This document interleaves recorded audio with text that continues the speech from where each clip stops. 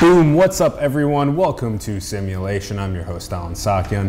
Very excited to be talking about a topic that we just did a live event on. We just did a live event on social media and the attention economy, the neuroscience of well-being, the future of mental health. And now our guest who was on the panel that evening is joining us for a one-on-one conversation. I'm very excited to have Dr. Joseph Wielgosz joining us. Thank you for coming onto the show. My pleasure. Really appreciate it. Very excited to be talking to you in depth, one-on-one about all of this.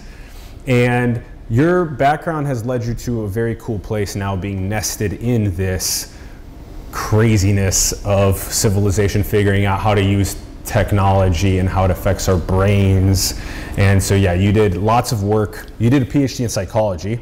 Correct. And that was at University of Wisconsin-Madison and Center for Healthy Minds as well. The graduate work there. Yep. And that was also in Wisconsin. That was 8.5 years. That's a long time. Yeah, so I was doing graduate training for 7 years. Did my clinical internship for another year. That's like a year of like full-time training in psychotherapy and treatment and assessment. And so then you put that all together to 8 years. It's a long time. Long time. To learn how to do science, learn how to do treatment and mental health, work in mental health settings. You gotta have patience.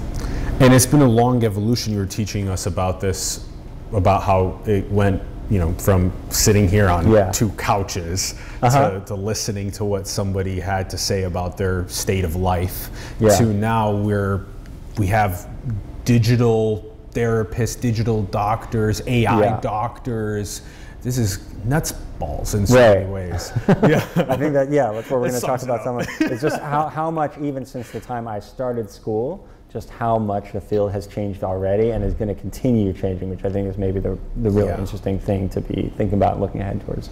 Yeah, and that's crazy that you say that, because that's only just for you starting. So then we're not even talking about the kids that are starting now. Right. And okay, but before we get to the awesomeness of today's times, let's go to child Joe. How did child Joe pick up neuroscience, psychology, behavioral sciences? Like, how did you get into well-being, meditation? You know, to make a long story short, it's interesting. I didn't start out immediately being interested in psychology, or definitely not, and still not. Actually, the first kind of things I was interested in were natural sciences, so astronomy, physics. I loved doing math as a kid, and I was really interested in like cosmology, like these big questions about, you know, where does it all come from, which you probably relate to. Yeah. And so I just would read books by Isaac Asimov and Carl Sagan and those kind of things. And then, but there's one thing that's left out of that whole picture, which is an amazingly beautiful picture, an incredible accomplishment of human civilization, right? All these models of physics are missing the mind. Yeah. Right? It creeps in, like in quantum mechanics, systems behave differently whether they've been observed or not, right? And so that implies an observer, and there's something interesting there, right? There's some hint of it, but it's not really, it's kind of missing, right? And so pretty much at a certain age, I started getting interested, you know, kind of in high school, when a lot of kids get philosophical, I guess, you know, I started thinking about this and getting really curious about it, and it seemed to me really like the one piece that really wasn't well understood too. The more I started reading about it, I thought, well, compared to how well we seem to understand electromagnetism, we have no idea what's going on with our minds.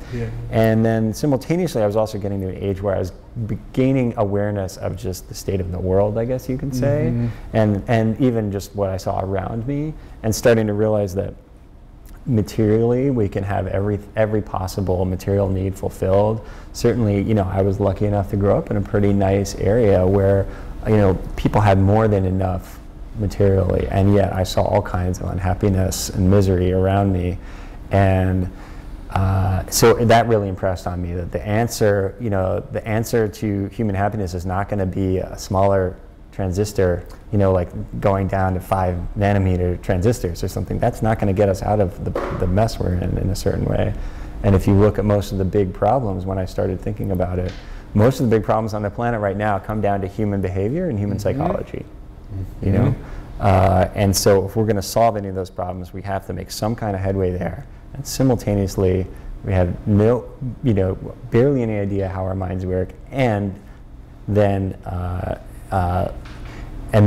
if you fast forward a few years, we also have the neuroscience piece come in. I wasn't bad at looking at ourselves objectively in the mirror. Oh yeah, none of us we don't want to do that. We're not built to do it. Honestly, we're not designed for that. Actually, so we're like going against the grain when we try to take an honest look at ourselves. So I didn't even get involved in as you know, I worked in tech for a while. I didn't actually get involved in research for quite a while. You were doing software development for like 8 years. Yeah, I worked for climate science. I always liked science, so I worked for Climate Research Center. I worked, I did like some, out of college I worked on like some just engineering for like sonar systems, all kinds of stuff. And then I also was interested in what it was like to work in the private sector, so I work for a company called Amplify now in New York, and they do educational technology, so I like the mission. It seemed like a positive mission and a great group of people.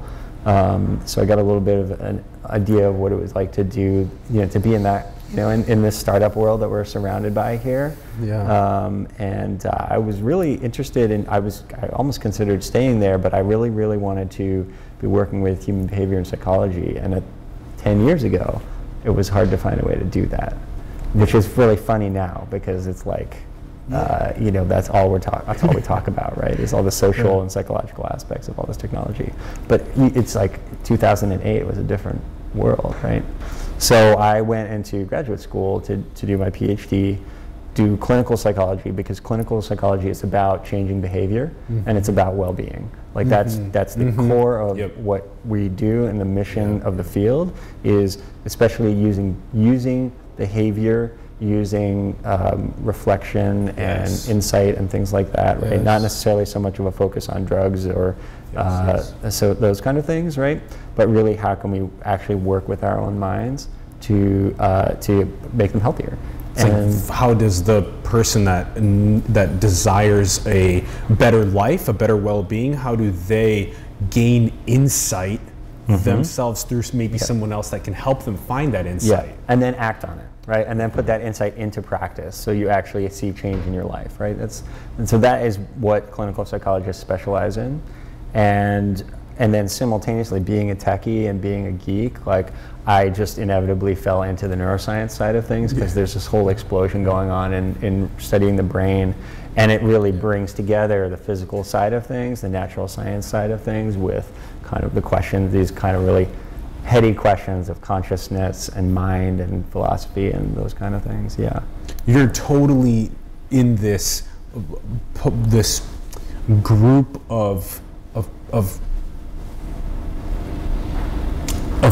thinkers that go to this cosmic perspective, and then they understand, oh my God, but we know nothing about our own minds. And then you went super, inward to neuroscience and psychology, and so I love that group. That group, those types of thinkers, because they get the most. The craziest thing, which is consciousness, and then they also get the insanity of the vastness of the cosmos and the big picture and the small picture, microcosms. So I really like how you placed yourself there. So can you tell us about your dissertation? Was that in meditation?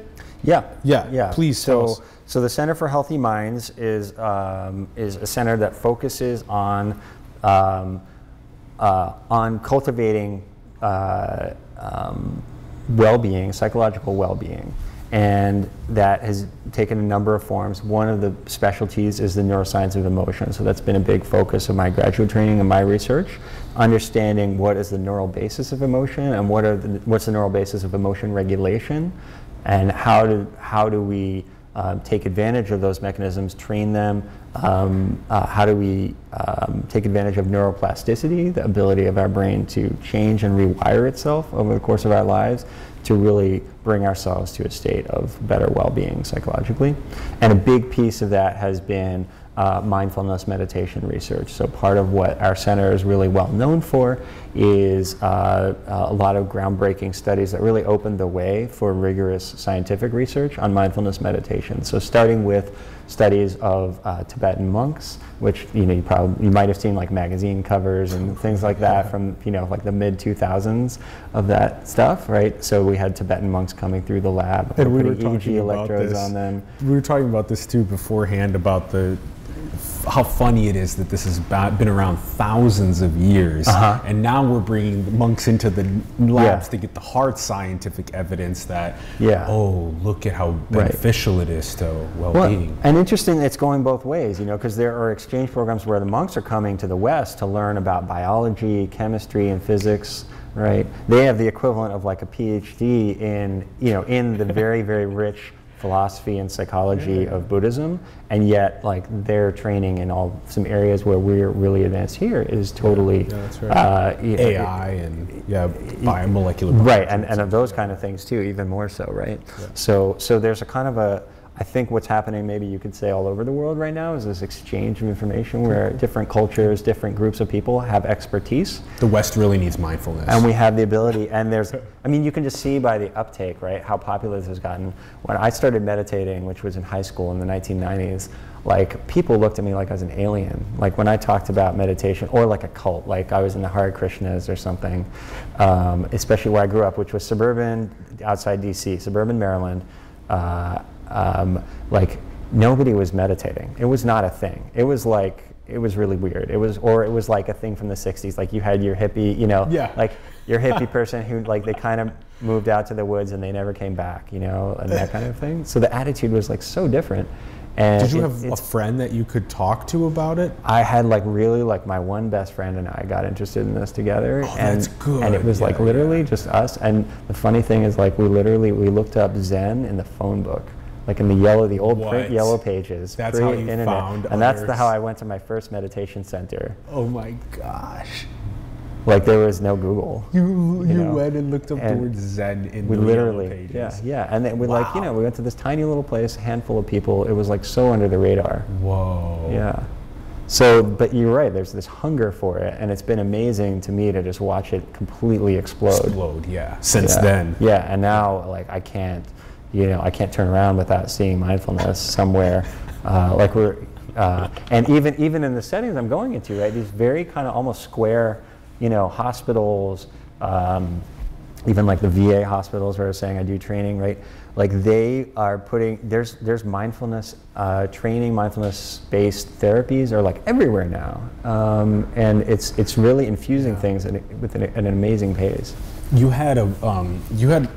were going to teach us about some of what you were doing in your in your dissertation. With we got results. And I actually have some of the intensive meditation practices linked to slower respiration rate. And then also I just want to quickly bring up how this was so cool. We'll get to this more in depth, but this is so interesting how it all starts with me now in the middle is like this new idea. And I'll just so we just mentioned, we were just talking about, this is from the Department of Veteran Affairs website.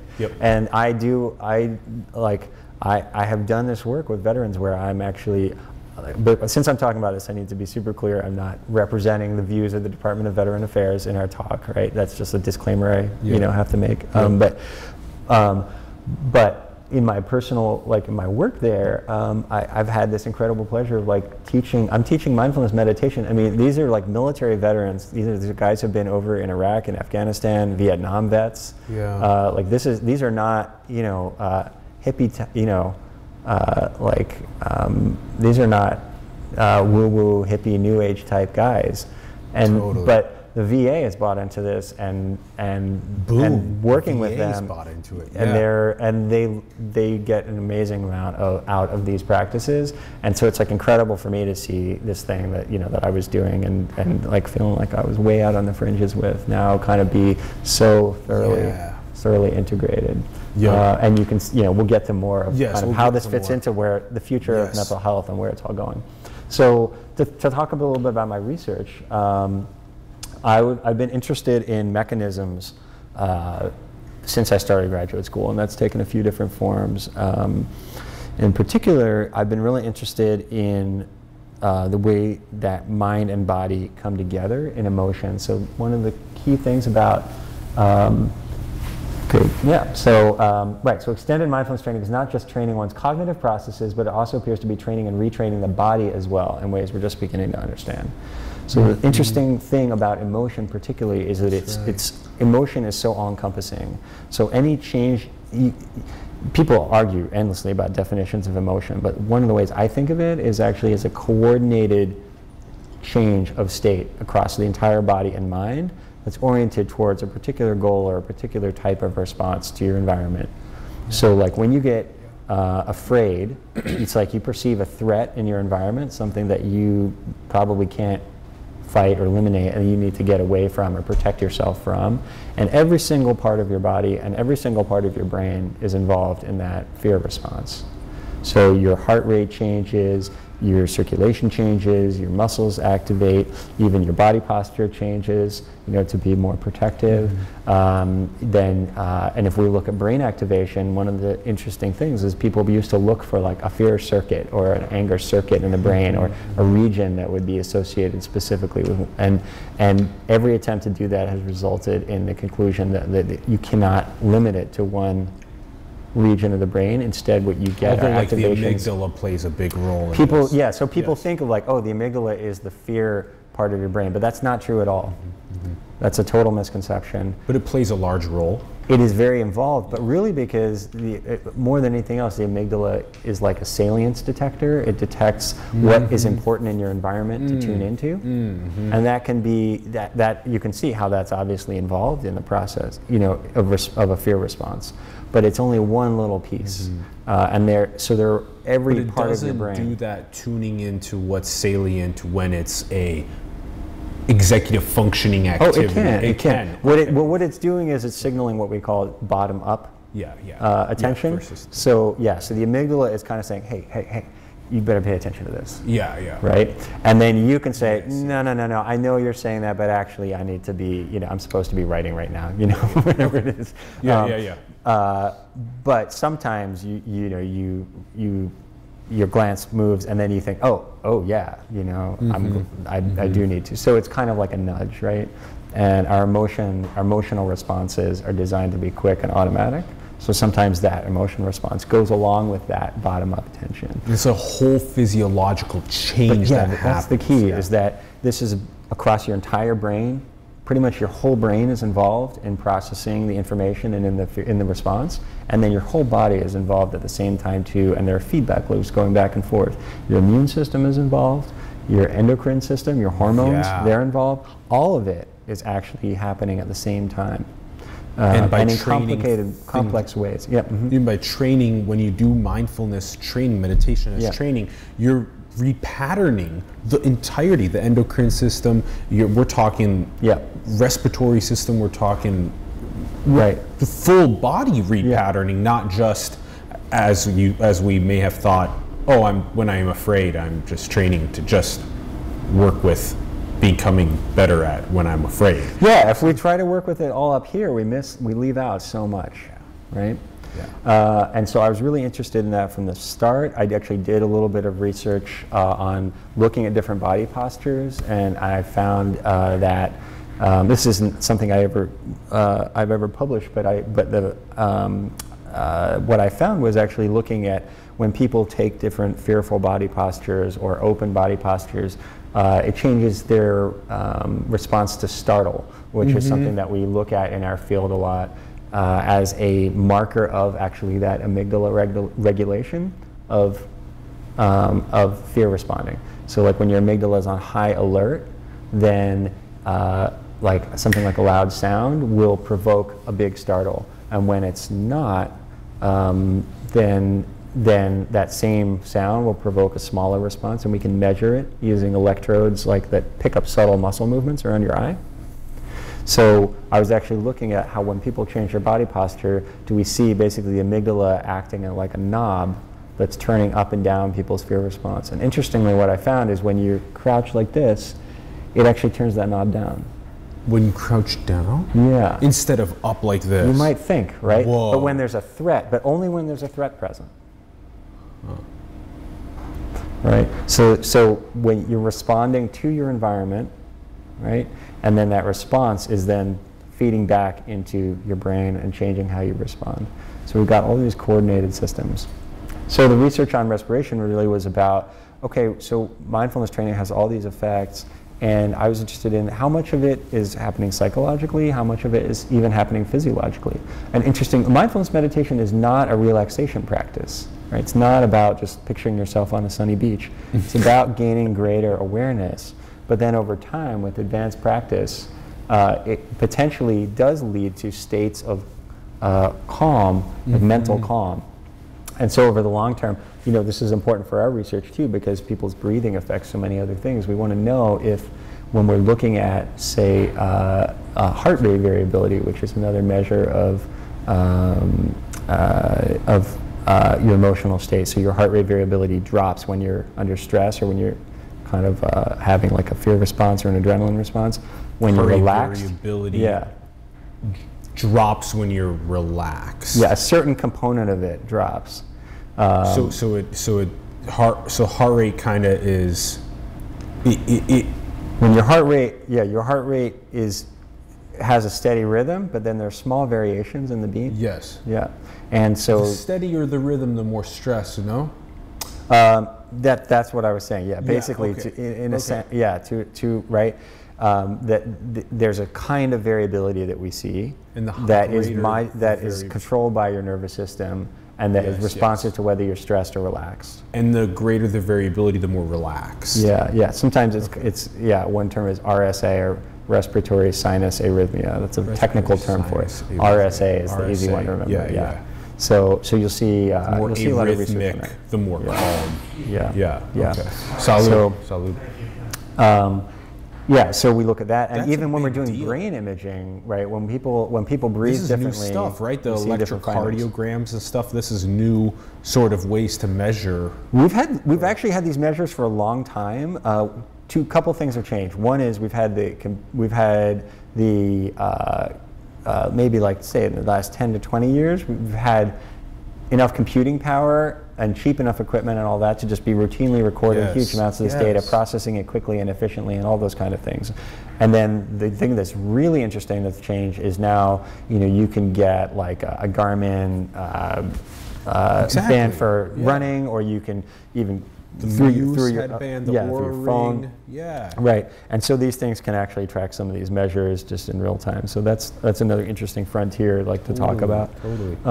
Yeah, but so we want to know how much, you know, how much of a physiological component is there going on as well, along with the psychological component, because we're really thinking about well-being as something that is a function of your mind and your body together. Yeah. So I'm taking forever to tell you about my dissertation work, but then another way that I've been doing that is looking at physical pain, which you might not immediately connect with the neuroscience of emotion. What is that? Pain seems very physical, but actually all the regions and all the brain networks that are involved in processing pain and in your experience of pain are the same ones that are involved in processing emotions, regulating emotions, and fundamentally, the experience of pain is a part of it is the physical signal that comes through specialized pain fibers that innervate your whole body, right? But when they reach your central nervous system, then in order for you to actually have the experience of pain, they actually need to be processed through these emotional regions,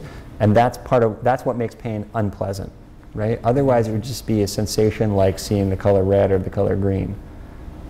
Insinteresting. So the processing of pain goes through areas of the central nervous system, which are emotion. The same key, yeah. So the insula, the cingulate cortex, areas of the prefrontal cortex. So which is kind of these where a lot of this integration is happening. So the insula is a place that integrates sensory information from all over your body, and especially internal, what we call interoceptive information. And then there's an area called the orbitofrontal cortex. It's called that because it's near the orbits of your eyes. It's right kind of in behind your forehead here.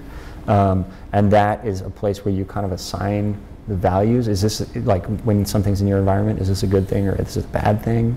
You have the cingulate cortex that is, some people call it like an emotional motor region. So it's about deciding, choosing responses, assigning responses. And the ACC. ACC, anterior cingulate cortex. And that's where a lot of we can go top-down processing through, right? And so, so then what we call top-down processing, which would mean directing your attention or modulating things. So you think, I'm overreacting, I should calm down, right? And then how am I going to calm myself down? That kind of process, when you do that, you're doing some top-down regulation, right? Like this thing happened, like somebody cut me off in traffic, all of a sudden I'm feeling really worked up about it, right? That's the bottom-up process. And the top-down process is like, you know what? I'm going to rethink this. I'm going to reframe it. Maybe they're in a hurry. Maybe their wife's on their way to the hospital. I don't even know. There's no reason for me to get angry. I'm going to get where I'm going. That's the top-down piece. Right?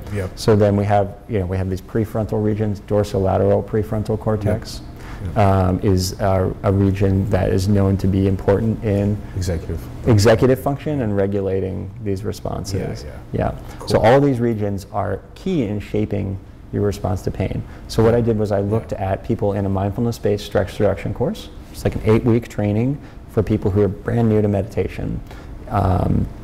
And we also had a control intervention, right? We've been chatting a little bit about the importance of like sorting out not only why, first what works, but also why things work. Things don't always work for the reasons we think they do. And in particular, that's why we have controls. If you study pain, particularly we know about the power of placebo effects, which are really the power of expectation is another way to say that, right? Power of expectation. So we want to know, if we're looking at mindfulness intervention, is it really just a matter that everybody's excited about mindfulness, everyone thinks it's going to work? So of course, like when you think you could say that about almost anything, right? So if I think my lucky rabbit charm is going to make my pain less severe, it will. It will, because it'll influence that emotional process, right? I'm wearing it versus I'm not wearing it. So we want to know if mindfulness meditation training is doing anything distinctive, or is it really just indistinguishable from the placebo, or from a control intervention that has all the other shared components of MBSR, but without the mindfulness training. And there's a reason why places like the VA are embodying this as a central theme for helping with mental health and well-being, because it works. Right, it works. And so there's a lot of research now on mindfulness meditation and mindfulness-based interventions that really establishes that it is helpful for a wide variety of conditions. Not every health condition by any means, but for certain kinds of conditions. So are we getting into your present now? We'll get So maybe before we get into that, then I'll just say, with pain, to stay with pain for a second, what I did was I looked at neural biomarkers that have been developed using machine learning techniques to really track at a neural level the subjective experience of pain. What were the neural biomarkers? They're like, you could think of them as like a map of activation across the whole brain that is a particular pattern. It's kind of it's like a kind of a lock and key thing. Like it's designed to fit a particular pattern of activation across multiple regions and circuits that it'll only match up, it'll only line up when somebody's experiencing pain. When people are experiencing other things that might be unpleasant, like, I don't know, like social rejection or, disappointment or something like that. And it would be a distinct different signature. Yeah, the same regions might be involved, but the pattern won't line up, right? Okay. So you won't see a response in this biomarker. And then you were then able to say that this is the architecture that lights up when pain is. Happens. And then there's another complementary signature that goes with it that is about that really is designed to track when modulation of pain is happening. So it captures when people are regulating their pain experience in some way or another, using independent of what they're actually perceiving, or what's actually coming in a sensory way, right? So in this case, it was like heat, like a little hot plate that's against their skin, right? So we can track the first marker tracks very closely with what's on someone's skin, and then the second one tracks really well with what's independent of that. So even given the same temperature on my skin, everything being the same in the environment, my pain experience is different. And why, right? Because I had some different expectation, or because I was regulating it intentionally, things like that. So I looked at both of these markers together, and I looked at mindfulness-based stress reduction, and I looked at the control intervention.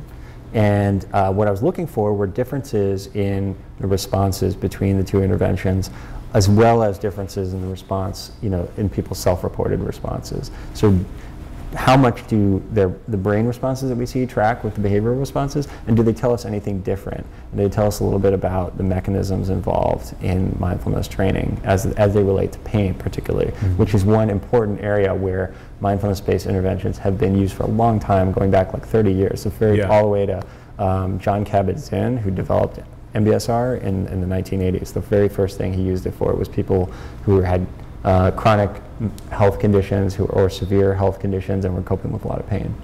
So let's go to present, because we have so much more to still. Oh yeah, you're right. Yeah. Thanks. Yeah. Yes. So much more. I'll go into so much detail. So yeah. So bringing that to the present. So I've been really interested in the mechanisms, and also we have this big world of different treatments. So another question you can ask is, what treatments work for who? So, or you can ask, how do we get the right treatment to the right person at the right time? Yeah. Right. So nowadays, that's a good way to put it. Yeah. Nowadays we have mindfulness-based interventions. We have like psychotherapy. I do cognitive behavioral therapy as well. We have psychopharmaceuticals. Right? And as we're interested in talking about, we even have now this new world of we have like new novel pharmaceuticals, whatever, there are a lot of different terms around psychedelic-assisted psychotherapy. Psychedelic-assisted Shout out psychotherapy. to MAPS, That's we one, love right? you. Yeah, MAPS, absolutely, right? Doing really interesting work that's getting a lot of attention. And there's ketamine is another substance that's being used in treatment of depression now. And they're also now I didn't hear about the ketamine. Ketamine, depression, MDMA, PTSD. Yeah. About a third of people who have treatment-resistant depression respond very strongly to ketamine. It's a temporary effect. It lasts about 3 weeks, but it's very powerful. So essentially, you have a lot of ketamine clinics opening up all around the country now, and a lot of research on ketamine, the use of ketamine and the mechanism, right? Because the real question, again, is it seems to really work very powerfully, but we're not quite sure how. And you were talking about mindfulness-based interventions, cognitive behavioral therapy, and then so many. And then we have a class of treatments that work by stimulating the brain directly. So we have transcranial magnetic stimulation, right? So you use a magnetic field to actually induce some neural activity in specific parts of your brain in targeted ways. And you have deep brain stimulation. Very fruitful. The results have been very fruitful. Yeah. So we need better understanding. We have now all of these different treatments. And the thing is, like, most of them work, but none of them work 100% of the time, 100% of the way. That's right. That's been like the big sticking point in mental health and psychiatry both for a long time, has been like these treatments that are like pretty effective. A lot of them, they do better than placebo, at least to some extent. But they still leave a lot, they still leave a lot to be desired. So one of the ways to maybe move forward is to really get a better understanding of the brain and of how these treatments are working in the brain, so then we can actually target individual processes with individual treatments, matching people to treatments, right? Like with psychedelic-assisted psychotherapy, that is not necessarily going to be the right fit for everybody at all times. And it's a pretty powerful experience, and so it's something you want to be thoughtful about how and when you recommend it, right? In my clinical work, I do a lot of treatment planning, right? Or care coordination, right? Those are the things that we think about nowadays, like that graphic we had up before. You're literally writing a prescription for mindfulness. Right? That's so cool. That's basically it, And in fact, we don't want to just write one prescription. We want to put together a whole plan, right? Yeah. Like that graphic we had up before that had all those different pieces on it. And now they have all this. Yeah. So, So before we get to that, wearables to be able to more easily. Yeah. Yeah. So we have so much more data. So here's what I do clinically, right? We can flip back to the lab in a second, right? What we're doing is we're trying to put together a comprehensive treatment plan where we are thinking about what's your environment like, what's your physical health like, are there relaxation practices you can be doing, spiritually. What's your nutrition, sleep? So this is completely, look at how many categories you have to pull and ask and learn about in order to make this care plan. You have to get to know them like you're their best friend. So exactly. So it really involves getting to know people in detail, and it involves having a great team working in an interdisciplinary way. So it used to be that mental health, psychology, psychotherapy was very siloed. Like psychotherapists would work like out of their living room, right? And they might never talk to their doctor. You have like a nutritionist right. now on when I go into the clinics I work in, we have nutritionists, nurses, psychiatrists, psychologists, social workers who deal with like if you don't have housing, very Bay Area issue. Yeah. We know that you are not, your mental health is never going to be good unless you have stable housing. Like people who don't have a roof over their head and don't have safety, shelter from the elements, if they have a substance use problem, the chances of them being able to stay sober are almost nil, right? But as soon as they have a roof over their head, that totally changes the game. Yeah. So we can't treat mental health without social workers. Right, we need all of these pieces together. So we're taking this much more integrated piece and looking at like all the tools we have in our arsenal. Right? Could you be running? Could you be getting exercise? Could you be eating better? Could you be sleeping better? And then also, right? Do we need to be thinking? What kind of medications might help for you? What kind of psychotherapy might help for you? Are there practices you can do to train your mind, like mindfulness meditation or like doing yoga? And can we put this together into a step-by-step plan that all your providers are going to be working on so that you can cultivate the optimal well-being for yourself? And this is currently what you're doing as a postdoc at Stanford? Yeah, so this is like the clinical side of what I do. Yeah, this is how I work. And it's mostly with VA? So like right now, the clinical work that I do is through the VA hospital. Yeah, one of the VA hospitals in the Bay Area. Yeah. And so a lot of what you're seeing right now is the emotional states, the mental health and well-being of veterans needs attention, and the attention can be, like you said, so interdisciplinary with the different teams of people that are coordinating, getting to know them, and then again writing this care plan. Yeah. And so this is happening. How many people do you see then, does like your team, your interdisciplinary team, how many people does it work with, let's say, every couple of days, or every month, or how? So I can tell you this morning I went to like the team report, and we had about, I don't know, between 15 and 20 people around the table just checking in on all of the patients that we're working with in common across all these disciplines. 15, 20 people on your team? On my team, just for that one clinic. And for one clinic, and then the clinic sees how many? It would vary. I mean, so in this particular clinic, it's like we're doing more intensive treatment. So it might be like maybe at a time like 40 or 50 patients, but we're tracking all of them. Everybody kind of has a care coordinator. So I would be like the coordinator of care for one person, and my job is to really have this 360-degree picture for them. For them. Yeah. And you have like one or a couple of those right now that you're watching over time. Exactly. Interesting. Yeah. And then there's like a strict privacy with each person's life that you then keep. People that work in making these care plans keep a very strict privacy. We take the privacy very, very seriously. Confidentiality, right? Absolutely. Like that is like the kind of the starting point of everything when you're in a medical setting. Yeah. This is a privacy, particularly with anything to do with mental health. Particularly with mental health, Yep. Interesting. Now, thank you, Ron. This is good. It's good. I wanted to make sure to get to prepare to die. Yeah. Wow. What was that a halfway point? The spaceships are flying in. I thought I'd won the daily bonus. The daily double. Winner, chicken dinner. Yeah. And the daily double is mindfulness, meaning mindfulness for 500. What are Fruit Loops? I just want to Ron Vargas. This is where we maybe might be segueing into technology. I just want to mention that the #1 downloaded app that the VA puts. The VA develops some of their own apps, and the #1 app on the VA is called Mindfulness Coach.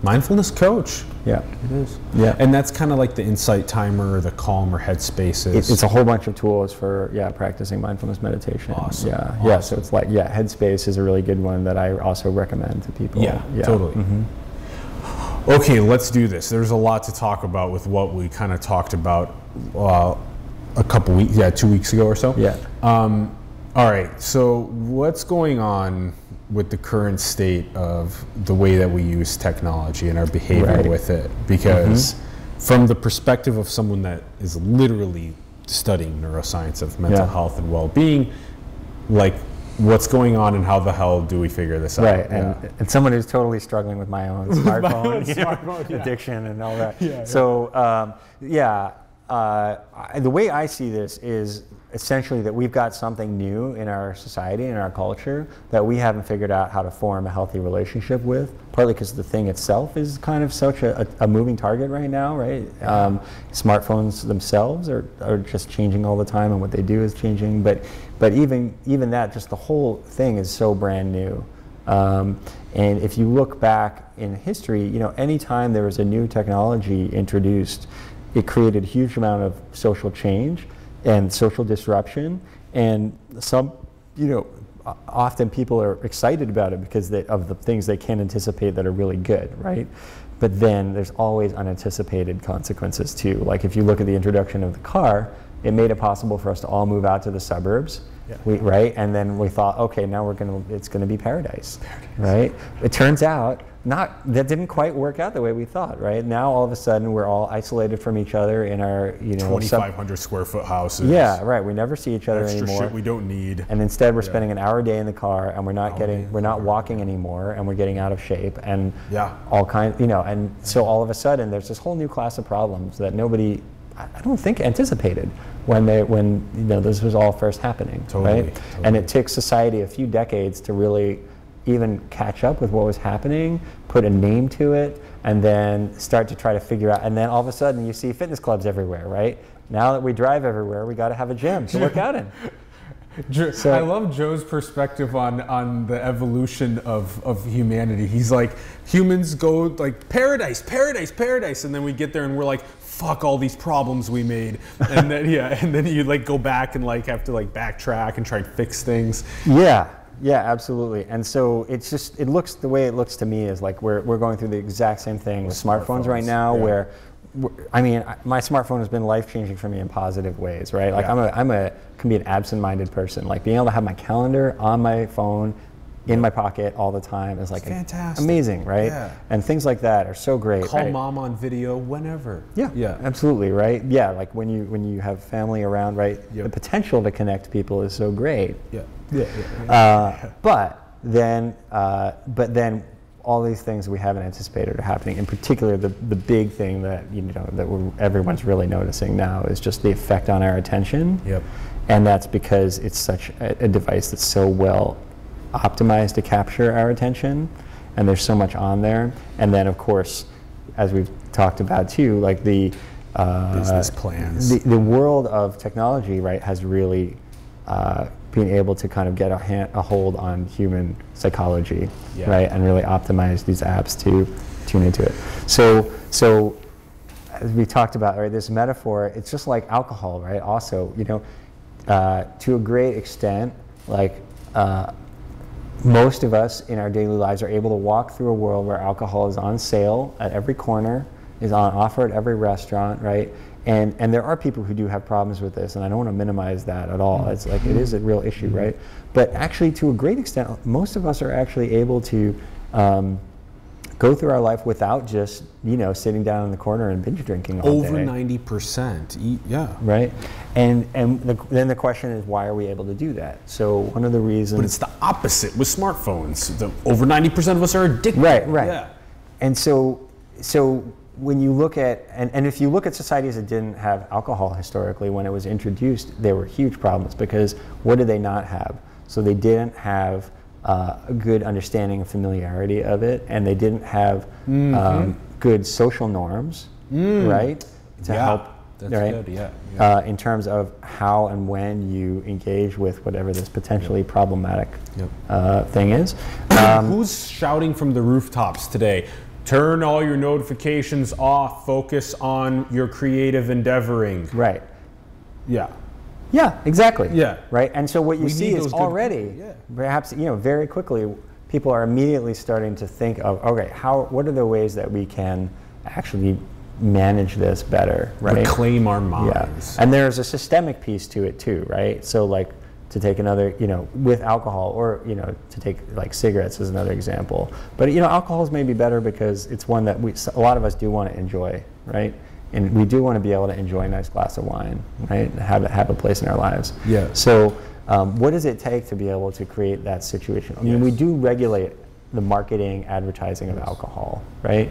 We regulate where it can and when it can be sold, right? Like there has to be systematic. Can't smoke at restaurants or planes anymore. Yeah. Right? Can't sell alcohol to under 21-year-olds. Right, you can't market cigarettes to children, you can't market alcohol to children, Yeah. right? Yeah. Same thing happening with marijuana now, right? About But that's who it's for. Expanding the minds of 12-year-olds. Drugs are for I have to kids. say, like I'm not like a war on drugs person, but the research on the effect of cannabis That's on right. adolescent brain development is actually like pretty alarming when you read it. Like it really is something. Come on, I turned out fine. They don't know what they talk. Same thing with the alcohol on the like the Russians It turns or the out, British. our brains are not Germans. They're giving kids a young they're still developing into our mid-20s, and they're sensitive to a lot of things at those times. So it's worth keeping in mind. It would be interesting to see what the effects of LSD or psilocybin or DMT are on maybe 18, 21-year-olds and how that potentially. That's, but I think this gets into it's certainly conversation for another day. Another time. For sure. From the kind of work I do, I mean, the absolute first imperative is to be doing no harm, right? We cannot be putting people at risk. And should never be encouraging people to put themselves at risk. So that's where I come from in this conversation. So the question is, how do we develop a similarly healthy relationship with phones? Yes. There needs to be institutional action. There needs to be action at the level of. You do think so? Yeah, absolutely. Please teach us what your solutions from an institutional level would be. Well, I'm not this isn't like the area that I'm an expert in, but like when we were talking last, on the panel, I mean, the thing I think that might make the most sense is to really think of these things in the same way as we would think of for mental health, the same way we think of how a product affects your physical health. If we think that like a food or a drink or a substance might be affecting people's health, we want to do the research. We want to figure out if that's really the case. And then if it is the case, then we need to put in place policies that acknowledge that, and that, if possible, change the product to make it a healthier product. Or if not, we kind of make sure that we're not drawing people into unhealthy relationships with it. We're putting enough checks that people don't get into, that we're not, that we're not. Let's see if I can get this right. So it would be then we go and do the research starting immediately as much as possible on what the mental health and well-being effects are right now of being addicted to social media. Right. And then what we do after that is we obviously figure out that there are some negative effects of our behaviors with technology, and then we say things like, okay, Instagram, if someone's browsing through the news feed for 3 or 5 minutes straight, you have to forcibly in your code have to send them a notification that says, do you want to continue browsing your news feed, or would you like to take a break? Mm-hmm. Something like that. Yeah, and there are people who are working, who are doing lots and lots of work on all of the strategies. Sean Harris, Max Stossel, the Center for Humane Tech Civility, all these. We're very grateful for them. Huge shout out to the ethical tech and design ethics teams. Yeah. So the idea being basically, you know, if you're presuming something safe, their business plans, which is the hard thing. So this is where it's important, right? So if you think about, I like to, you know, look at Philip Morris as a company, look at where they are now, right? It's not in your long-term best interest as a company to be creating a product that damages the health of your customers, right? People are going to realize it, they're going to want to get away from the product, and ultimately also you're going to be maybe liable, right? There's all kinds of downsides to it. So I actually would argue could turn into that. That's so interesting. You know, and that didn't happen on, you know, they didn't just change that on their own, right? It took a lot of huge public policy effort. Hundreds of millions of people will be transitioning away from using social media because they themselves will discover the unhealthy relationship. It's already happening, right? Yeah. Everybody who talks about Facebook is talking about, you know, I don't really want to be on there, but I feel like I have to, right? Is that where you want to be as a product? No. Like, I feel like, I'm pretty sure Facebook's bad for me, but I haven't figured out how to quit yet. Damn, that sounds exactly like smoking. Yeah. You're right. Right? Wow. So, yeah. That's what kind of a horrible, you better transition quick as a social media company if you want a social media company could be at it could be the biggest, they could have the biggest impact on civilization if they themselves were to change their platform away from that, and then they could be greatly praised in many ways. Right, so for the people inside tech, that's the carrot, right?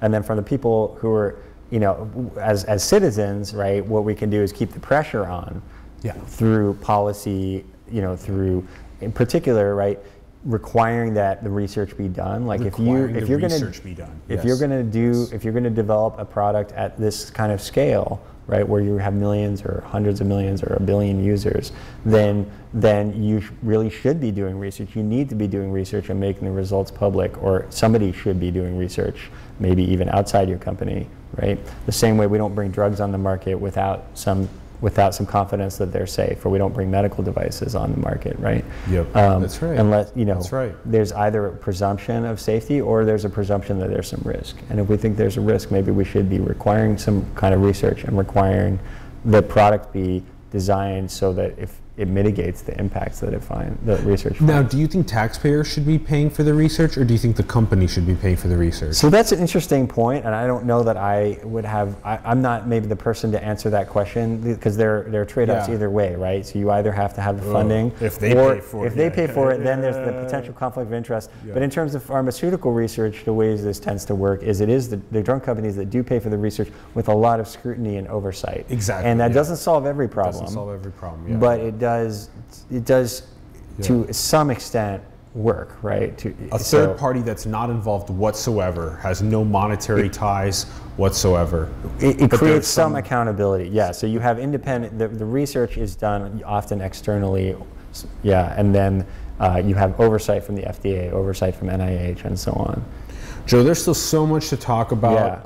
I feel like, you know, we've only scratched the surface with mental health and well-being and what you're working on, and also what society's going through right now with this transition. Like you said, you're 8 years that you went through, and boom, all of a sudden you're done with your PhD, and there's a whole, like the people that are only starting are now going through a completely different technology landscape, and how that is affecting mental health and well-being. It's just, and how we can actually use it, as you were indicating, as a tool for good as well.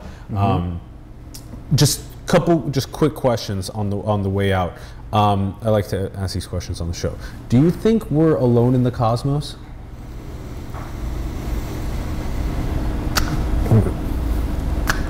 It's a really, I have to say, I can't imagine that of the entire observable universe we're alone. No, I don't think we are.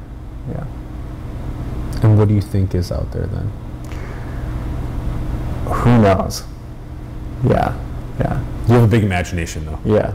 I think that we definitely have a lot of growing up to do here on Earth. We have a lot of before we go off trying to find it. I think that's I used to be really excited about eat extraterrestrials, and now I'm kind of like, better get our act together. Yeah, here. just mind your business and be a good boy. Let's get our house in order first, Good for and you. then go, and then go off on vacation. We were talking about it right before we started. I'm surprised that it didn't come up in conversation, but I was like, if we ascribed an age to civilization in terms of maturity, maybe we'd get 10 years old or so, and Joe was like, you're less than a year old. Yeah, we're like the flailing infant stage. Flailing infant stage, yeah.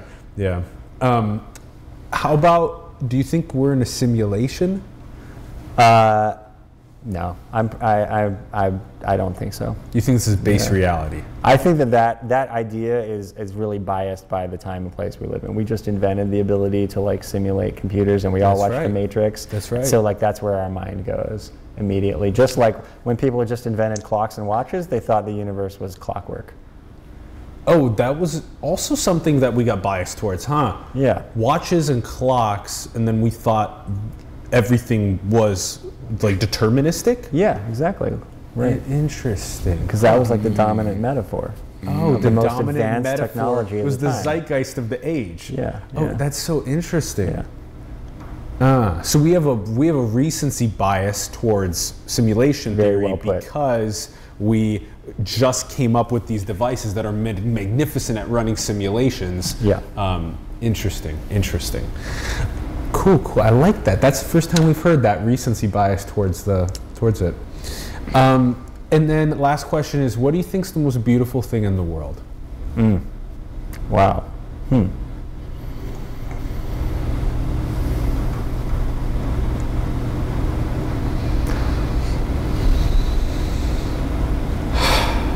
I think the most beautiful thing in the world is actually any moment when you are fully present and fully accepting and fully, I mean, I want to say at peace, it's kind of cliche, but what I really mean is that you're not trying to change anything in that moment, you're just completely there with it.